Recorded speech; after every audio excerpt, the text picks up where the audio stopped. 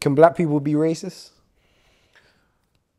So this is a question that I've heard, right? And like I said about the scale of racism, I think black people can be race prejudiced. I think all people can be race prejudiced. For me, racism, via definition, depends whose definition you're going by. I think of racism, this is a long-winded answer, but I think of racism as it needs to be looked at holistically. It can't just be looked at on one level. I have to ask myself the why racism exists, right? And so when you get to the why racism exists, that's when you can answer the question of what racism is and how it affects people. So if I ask myself, why does racism exist, right? And I say, it exists, what, because people didn't like each other? No, people have always not liked each other.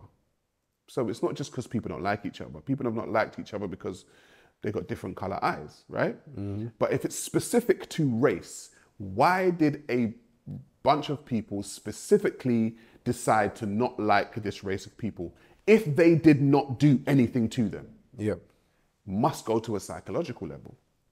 It has to be something psychological. Because if you and I are sitting down right now not doing anything to each other and we're cool, but you say, because you're black, Sarah, I'm going to F you up. I'm going to be like, bro, I didn't choose this. Like, what you can do that for? Like, I didn't do this.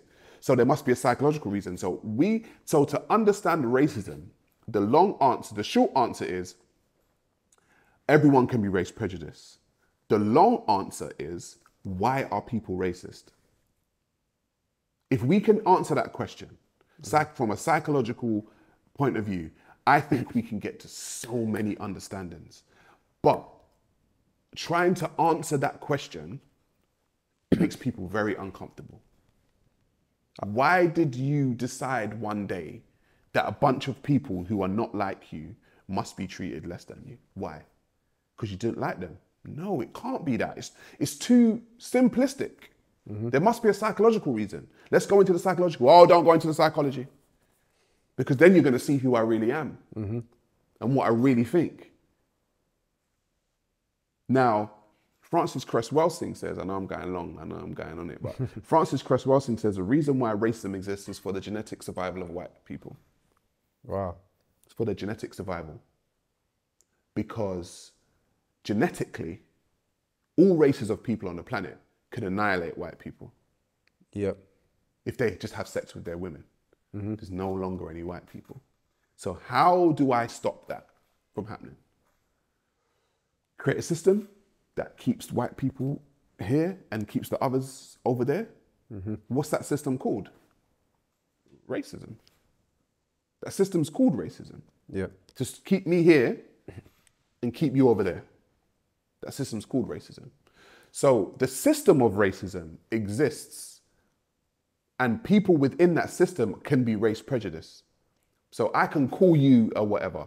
I can call him a white whatever. I can call him a Chinese whatever.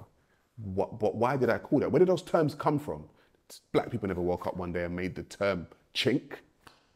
I didn't make that term up. Who made it up? Europeans made it up. Why? Do you know what I'm saying? That everything comes down to the why. So the long-term answer of can black people racist is to be continued. You need to understand the why. Can they? Really? They can be race prejudiced. They can say, oh, this white person, this. But have they built a system? Did they have a psychological reason as to why they don't like these people? A lot of people react to racism. White people do certain things. Black people are like, oh, you know what, bro, he's white. People say, oh, that's racism. It's like, if I punch you in your face and you punch me back in mine, is it the same? Yes, you punched me. Yeah? Yeah. And it looks the same, but you wouldn't have punched me if I didn't punch you, bro. Like, you wouldn't have done it. So to say it's the same, is it really the same? It's open-ended, bro. It's open-ended. No, I understand. It's a deep answer. Yeah. It is. It's open-ended. Yeah.